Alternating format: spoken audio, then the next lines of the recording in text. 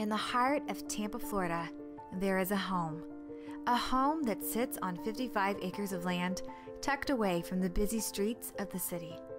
From infants to teenagers, it is an escape, a haven, a second chance at life for those caught in the statistics. Their motto they have lived by since 1968 is rescuing the next generation. It's called Hope Children's Home, and that's exactly what it provides: hope for abused, neglected, and orphaned children, and hope for the future of America. When I was 12, my mother went to prison. My dad was an alcoholic growing up my whole life. With my 3 younger brothers in my home, I had to take on the parental role of the father. That includes getting them up for school, cooking them breakfast, and then sending them off to school, all in the meantime having to do all the same things for myself, being a 12-year-old. My dad died when I was 5, and my mom, she was addicted to drugs.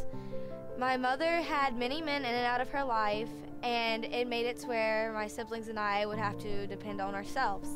There are times where my mom, she would sell her food stamps for drugs, and so my brother and I would have to go fishing in our pond just so we'd have something to eat for dinner. My mom loved us very much, but she was a single mom and she didn't have the means to take care of her 5 children. So when I was 9, my 4 siblings, my mom and I all lived in an apartment, and we didn't have running water or electricity for 2 months. For nearly 50 years, 5,000 children just like Blake, Elizabeth, and Stephanie have walked through the doors of hope.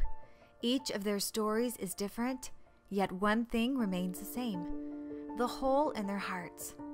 Hope understands the great void that each child faces when they separate from their parents, no matter how unloving and abusive their parents were. Every human being ever to be born came into this world designed to thrive on the love of his or her parents, and when this love doesn't exist, the child is forever affected. Children like Christina, who was dropped off at the age of 4 by her mom and her mom's boyfriend, never to return again. Made me feel like sad and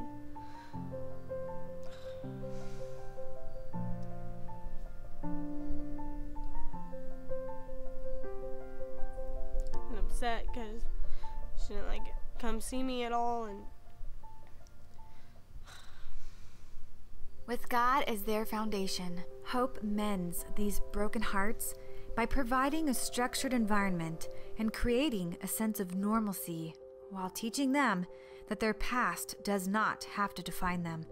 Hope builds in these children character and security and makes a path for a much brighter future. At Hope Children's Home, we instill values, work ethics, and responsibilities into the lives of our children.